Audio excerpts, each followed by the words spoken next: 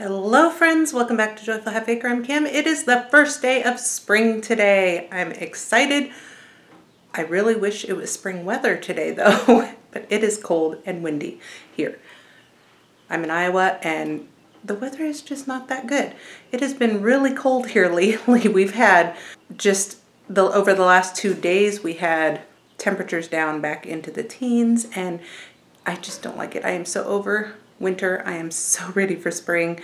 So today I thought I'd just kind of catch you up on where I've been. I missed a couple videos that I wanted to get put out, but I have been really busy and kind of catch you up and show you some life updates, exciting things that are going on around here, and just, yeah, share a little bit of my happy, joyful life with you all. So a couple videos ago, I asked for prayers for my mom who was having a surgery, a very complicated surgery. Going into it, they said it was going to be 2 weeks in the hospital afterward and 3-month recovery at home. And they were talking about maybe like rehab or nursing home care. I mean, it was a very technical surgery, kind of more rare, on the rare side, to remove some cancer. And so we went into it just thinking the worst, you know, expecting it to be bad. And God is so good. He has made her recovery miraculous. That's the only word for it, is a miracle. She has healed quicker than the doctors thought she should, and it's just wonderful. She only spent 1 week in the hospital and then is out and home and doing great. She's on her own and doesn't need help. I expected to have to help her, you know, a lot for a while, and it's just been a miracle. She doesn't even need to be helped. She can be on her own. She does have restrictions, you know, can't lift over a few pounds, and, you know, she shouldn't be leaving on her own or anything, obviously. But, I mean, she can do everyday things, and yeah, she's doing great. She was doing laundry the day after she came home, just a couple days ago. I had to help her like lift up, you know, wet jeans are very heavy. So that probably over the weight limit. But other than that, I mean, she could have done it. We were just being cautious. But yeah, it's just a miracle. Praise God. Thank you, any of you who prayed for her. I really appreciate it. Prayers do work. I know they do. And I have seen it firsthand in my life and in hers. This is just awesome. Thank you, Lord, and thank you everyone who prayed for her. So while that was the most exciting thing going on in my life right now, I wanted to show you some other things. This last 2 weeks, while I've been, you know, with my mom at the hospital and tons of appointments and just been focusing on her. That's why I missed a couple videos. I was driving. It's an hour and 15 minutes to the hospital she was at, so every day I'd have to drive there, spend time with her, and then back, which I am so glad I was able to.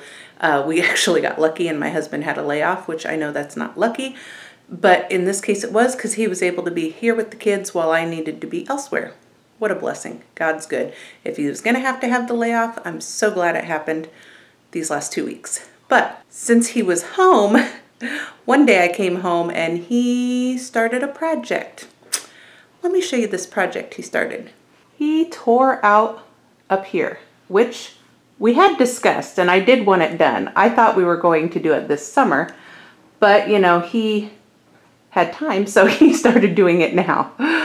And we are going to make this into cabinets. We are going to finish it off and put doors, you know, it will be cabinets when we're done.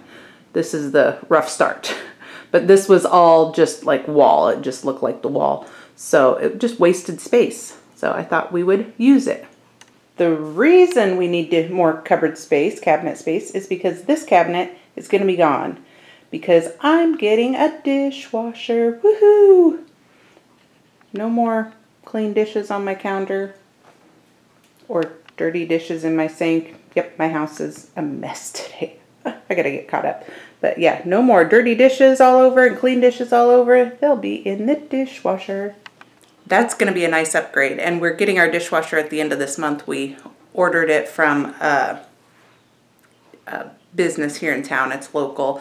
I love dealing with it because if there's any problems, they'll come out and look at your appliance for free. So I like dealing with them. So even if I have to wait a little bit, when it's worth it. When we got our refrigerator, we had to, just this last year, wait like 6 weeks. But it was nice because then when it came in, I know that if I have any problems, they will be able to help me fix it. So that is so exciting. I'm going to have a dishwasher and not have to wash dishes every day. Just maybe the big ones, but oh, it's going to be so great. I'm excited. We had one once 15 years ago, but it was a used one and it did not get the dishes clean. I think I used it maybe a half dozen times and gave up on it because if I can get them cleaner washing them by hand, I'm going to. So this is an exciting new thing. All right. Another fun thing, since it's spring, I started plants in the house a few weeks ago. I showed you all that in a video. I'll put the link above. And they are growing so much, I had to repot some already. These are tomatoes. I had them in smaller pots. They were in, you know, just the plant starts like this. This is my peppers. I need to get them repotted also.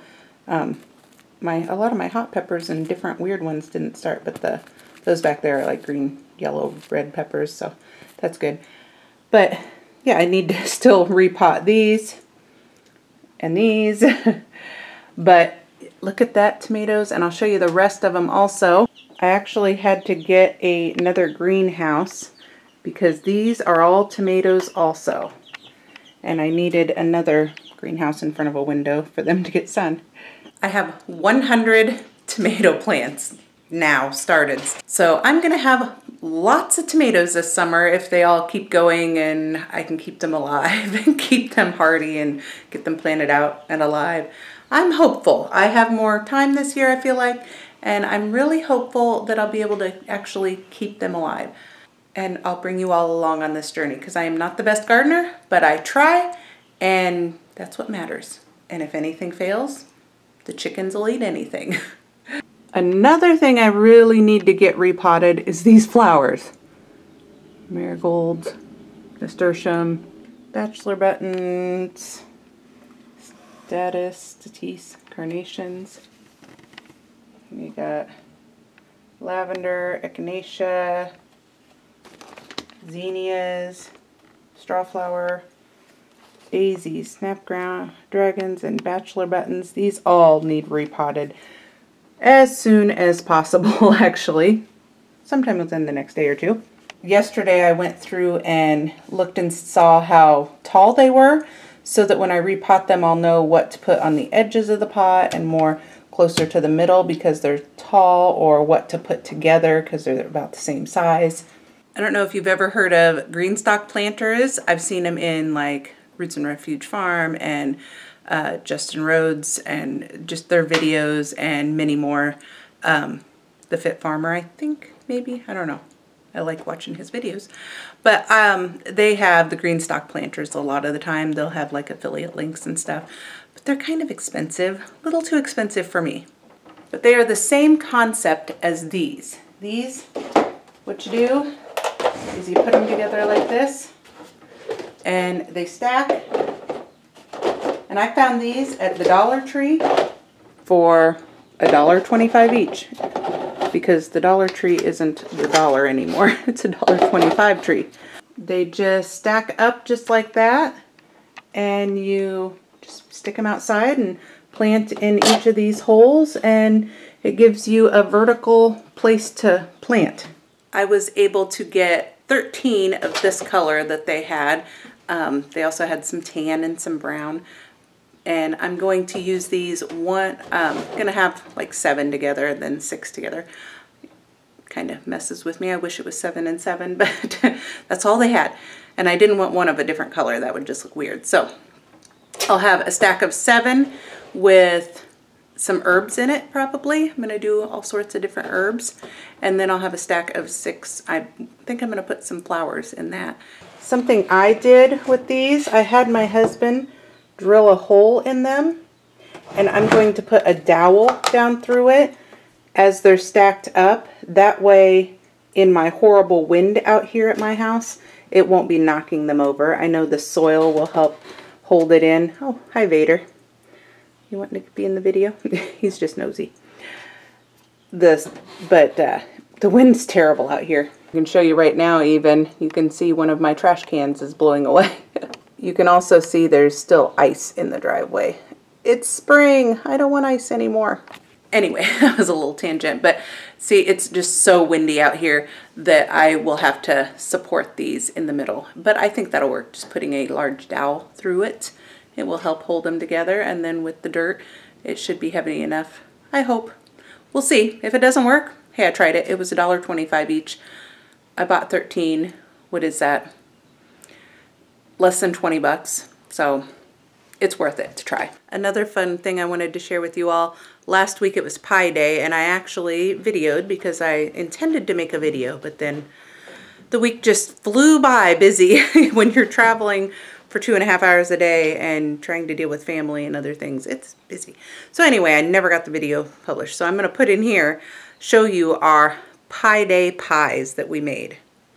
If you don't know what Pi Day is, it is March 14th because something to do with the circumference of a circle or the ratio of the, I don't even know. I'm not a math person. But pi is 3.14159 and then infinite numbers. So I do know that much.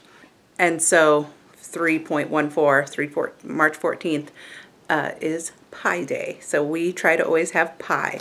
I have one son who when he was a teenager, he memorized pi up to 400 digits, 300 or 400 digits, which is just awesome. He's a very smart kid. So we try to always celebrate Pi Day. I even one year made them all shirts. This was back before everybody had a Cricut.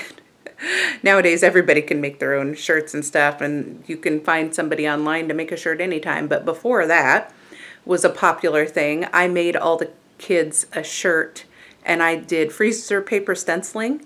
You can take freezer paper and like put it on a picture and trace it out, and then cut it out with like an X-Acto knife, your image. Put that freezer paper on a shirt. Yeah, then the holes where you cut out, you iron it on there. Yes, and it sticks. When you iron freezer paper on a shirt, it sticks. And then you can paint over it and then peel the freezer paper off her, and yeah, it was fun. I made one that had like the pi symbol, and then I made one of my kids, it had the pi symbol and then it had the numbers like wrapping around the shirt. That was fun. So anyway, we like Pi Day around here, and that pie was delicious. Yes, we did cheesecake instead of pie, but it works the same. It was in a pie pan. That's all that matters, right? So that's what's been going on around here. We've had lots of fun, exciting things with the cabinets. And let me tell you, when you tear out plaster, because my walls are not just sheetrock, they are sheetrock with plaster over them. I swear it's like concrete. This house will never fall down. And so when he tore it out, it was sheetrock and, aww, somebody wants love, and the plaster. And that is so fun to clean up. Yeah, even if you try to prepare good, you still get dust everywhere. Yeah, that was fun, but it's mostly done. Now when we do the rest of it, it will be more minimal mess, hopefully. But yeah, we got that done. His tail. Vader is love-starved half the time. And praising the Lord that we have had so much good happen with my mom healing and prepping for spring, and just excited. I'm not sure I've shown you my baby chicks, which are not really babies anymore. They are growing up fast. They do that, don't they? Yeah. I've got this cardboard on the front of this so that my cats don't attack them. But yeah, I've got 9 baby chicks in here. I think they're leghorns or something like that. It was the only ones I could find because there is a shortage on chicks right now. But yeah, I need to feed and water them. I think they're waiting for me. And I've just got them in this dog crate in my bedroom, which is real fun. They are about ready to be moved out.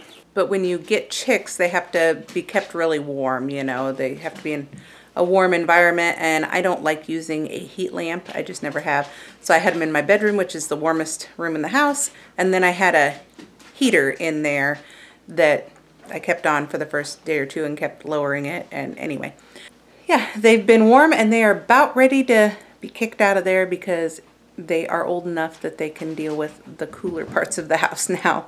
Get them out of my bedroom. I'm sick of the smell. I've had a runny nose since I put them in there. It is definitely too cold to put them outside, that's for sure. So they're going to be in here for another couple weeks probably. But actually that reminds me of another fun thing. When they do go outside, they will not be in this chicken shed greenhouse with the other chickens right away.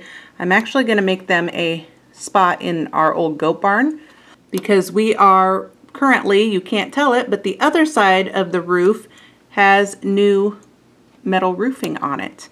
This side is going to get done as soon as it warms up. He had one night stay, got half of it done and all the pieces cut. He's just got to do this side yet. It has leaked since we got it from the neighbors. We actually bought that the goat barn is what we called it because we did have goats, for $200 from the neighbors, and they delivered it.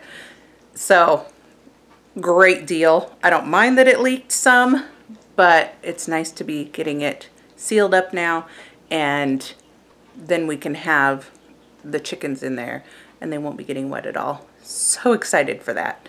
And what's nice is the tin that he got, the roofing material, was actually kind of free because my husband traded an old car that he got for free for the tin that he's getting for free. It's so nice when things work out like that. You know, you can trade things and do work for somebody, you know, in lieu of payment, just get something. It's just great when things work out like that. So that is a project that is half done, and maybe this weekend it might be warm enough to finish it, I hope. So thanks for watching this little update video today, friends. I am just feeling so blessed with everything that has happened in the last couple weeks, how good everything's turned out, you know, to not be sure what the next few months is going to look like, whether somebody's going to even live, and then to be shown a miracle, miraculous healing. I don't know what tomorrow's going to hold, but I am praising today that this is the way it's going, and that's what matters. Just focus on today, and you never know what troubles tomorrow will bring, but it doesn't matter because with the Lord we can be joyful through anything, you know. So thanks for watching today, friends. I hope you like this video. Subscribe to my channel and continue to join me in this joy-filled life. Thanks. Bye.